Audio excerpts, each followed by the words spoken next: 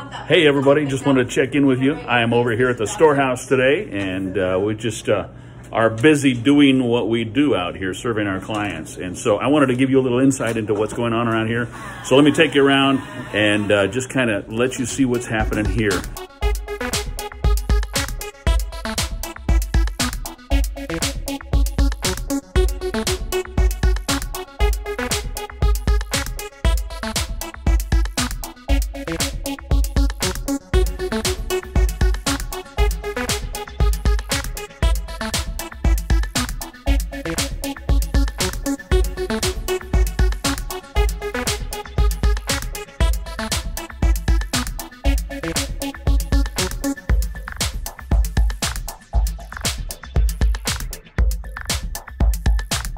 Wasn't that exciting?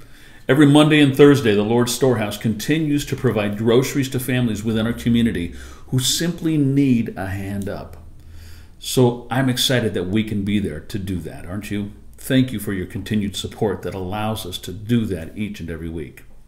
Now that I'm back in my office, I had a few other things that I wanted to share with you today during this midweek moment. The first one is that I wanted to invite you to join us for an international call to prayer titled Unite 7:14.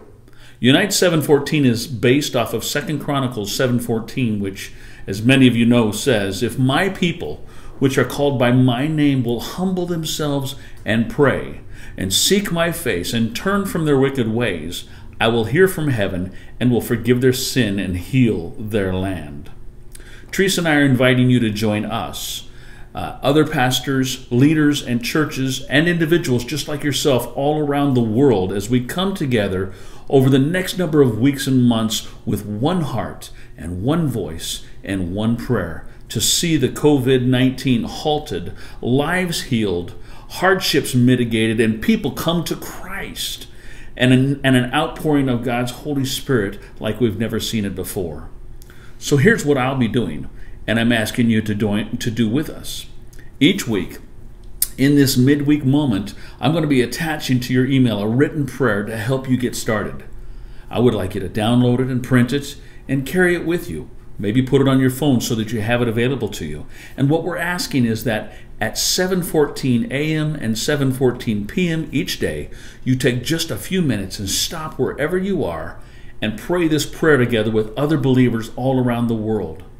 For some of you, this is just a starting point for prayer, and I understand that.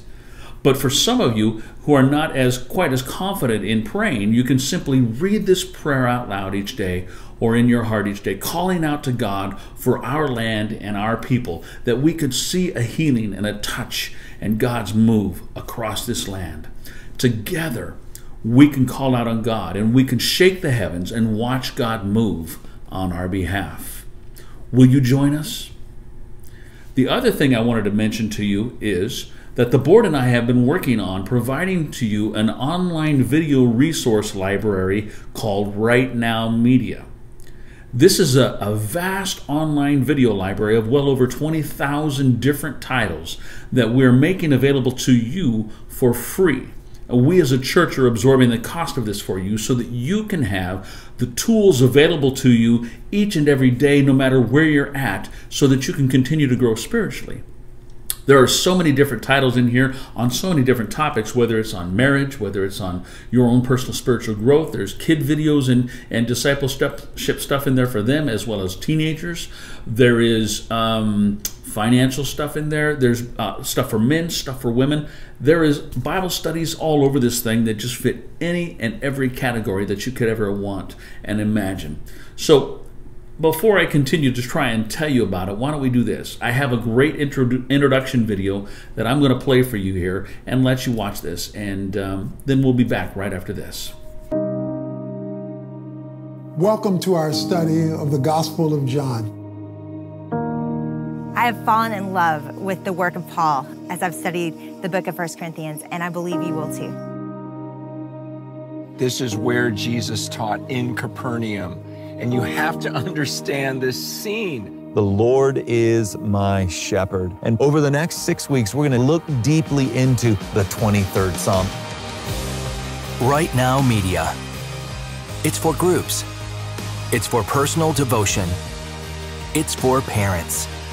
The bullseye of parenting is to raise children who become like Jesus. It's for kids. This is Phil. We're digging into the Bible, which, as we've mentioned, is more than just a book. It's for tough times. So when you recognize that you're trying to have a conversation with your spouse and they're not ready to talk, it's not helpful to keep pressing them. It's for every phase of life. If you've made mistakes with money, you know what that makes you? Over 12. And now, it's yours. We've purchased a Right Now Media subscription for everyone in our church. So check your inbox for the digital invitation and download the app for instant access to thousands of biblically based videos. Get equipped. Get inspired. I hope that clarified what Right Now Media is a little better for you. By Thursday afternoon, you'll each receive an invitation from rightnowmedia.org. Be aware that this invite does not come from Lebanon First Assembly, or our email address. This comes from Right Now Media. They take care of that for us. So depending on how high your spam filter settings might be, you may find it in your inbox, or you may find it in your spam or junk folder. So be sure you check both places if you don't see it on Thursday afternoon. Once you get the email, you simply click on the link provided and create a password. And once you get the password done, you make sure you create a password that's easy to remember. I can't tell you how many times people have said to me, I just can't remember that password. Create something that you will be easy to remember and how it's associated with this. Once you do that, then follow the directions and you're in. And you can start viewing all of the videos that you want to video. You can go through and check out all the stuff that's there. Look at it for your kids or your grandkids or for yourself or your spouse. Find something that fits well with what your need is.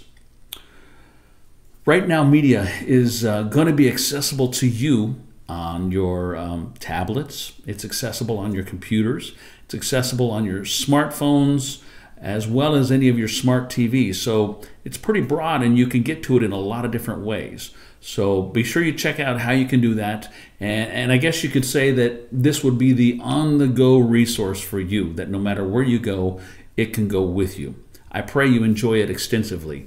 Well, we've really hoped that you find it to be a great tool in your life. Well, my time is about up, so I got to wrap this thing up. But I want to remind you that this Sunday we'll be taking communion together as a part of our service. We are making that available to you, some to-go communion cups, if you would like to come get one. They're available in the office during our regular office hours this week. You can stop by, pick up as many as you're going to need for your family so that you and your family can take communion together with us this Sunday in the service. Maybe you've got some things at home that you can take care of that with and you don't need to stop by. That's totally up to you. It's just a matter of taking a moment in the service to remember and honor God for what He's done in our lives through His Son, Jesus, and His sacrifice. So, as I wrap it up, I just want you to know, please feel free to email us if we can assist you in any way. You can email us at info@LebanonFirstAssembly.com. We would love to hear from you, love to hear of what God is doing. Maybe you've got a story to share of something that God has been doing in your life, or a neighbor that you've been able to minister to, or something. Share with us some stories of how God is using you during this difficult time. We'd love to hear from them, and we'd love to also be able to share them with others as well. But let me pray for you as we close today, all right? Let's bow our heads together. Lord, I lift each one of our church family to you today. And I'm asking God for you to have continued covering over their lives, continued safety in their life, continued provision, continued health, God, continued encouragement over each and every person that this email reaches, or this video reaches out to. God, I pray that you would just keep each one of us. Lord, for those of us that are maybe home alone and feeling a little lonely, I pray that your presence would just invade that home and invade that room so that they know they're not alone, but that, God, you're right there with them. I thank you for what you're doing, God. I thank you that you are in control. And God, I pray that you'll continue to do work in us as we begin to pray together and unite in 714. We just ask this, God, to touch us and to be with us. In Jesus' name, amen. God bless you. I'll be looking for you on Sunday for our service, Palm Sunday this week. God bless.